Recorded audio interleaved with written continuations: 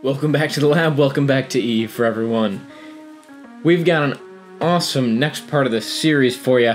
We are walking through the ESD monitor project, and basically we're going to sketch out the schematic that will very likely look, well, about the same a few days in the future. And I'm really excited to talk to you about that today. So let's switch over to LTSpice and let's dig into what we have. So you can see we have our 12 volt source with a 10 meg upper resistor, and then we've got our ESD mat and this monitoring node coming off. I've got a little call out here. I think that some of these are incorrect, and we'll get back to that in a moment. And then we've got our buffer, which we're going to plan on for a moment. Our detailed design will determine whether or not this is required. Basically, if the input bias current is low enough on the comparators that I can get like a window comparator or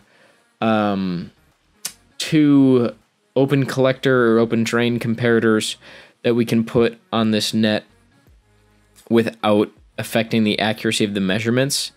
And then this is just forcing these to be open collector just because I didn't want to find a more specific spice model. It's basically at that, and then the output is this MOSFET here, which is being controlled, and I just got a 1K resistor, but ultimately that will be the speaker. We've got this 12 volt source that is turning on, and it is actually turning on at the start of the simulation. Then you can see that there is a time where this voltage being sensed because of the mat. The mat's impedance to ground. You can see it's being a voltage divider.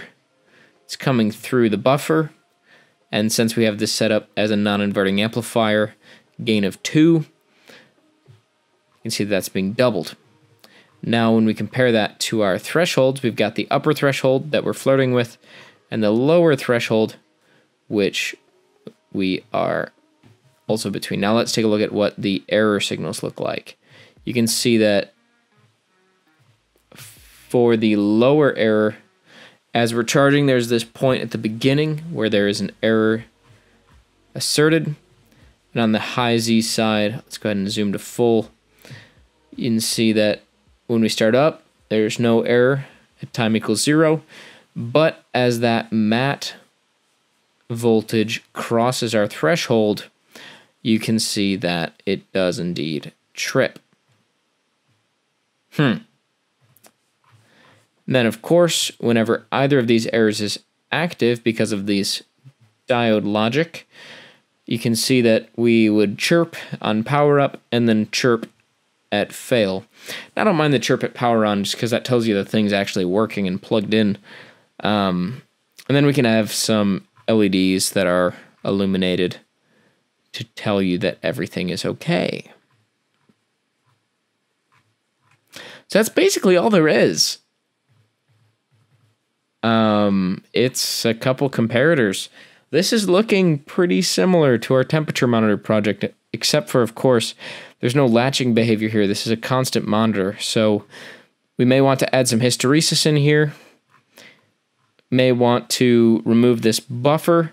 We have a few different things to design, and then basically what we're going to do is take this part of the design,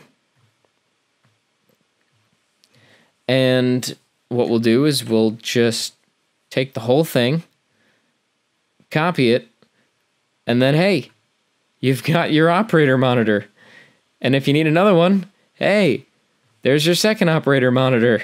So I think this is going to be a great opportunity to use hierarchical design because we have 3 instances of basically the same design. The only thing we might change is like some of these programming resistors for the different thresholds, or maybe this buffer value. So we might break out like maybe one of those resistors to an outside pin, but all things considered, I think we're probably going to just use it the way that it is.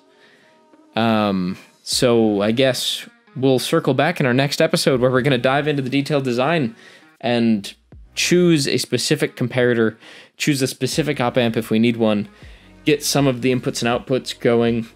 And I might do some of that legwork just to build the parts in KiCad, and then we'll kind of talk through each of the selections. But either way, it's going to be a lot of fun, and I can't wait to share that with you. So Thank you for watching. A special thanks to our Patreon members and our Google channel members.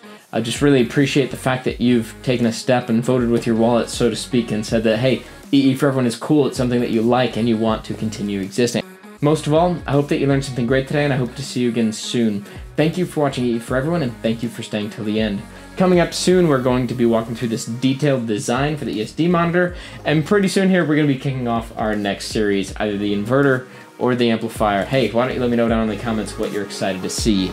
Also on our radar is the awesome suggestion for a DMM. I am excited about that, and I can't wait to get that kicked off as well. That's all we've got for today, so see you in the next one. Bye.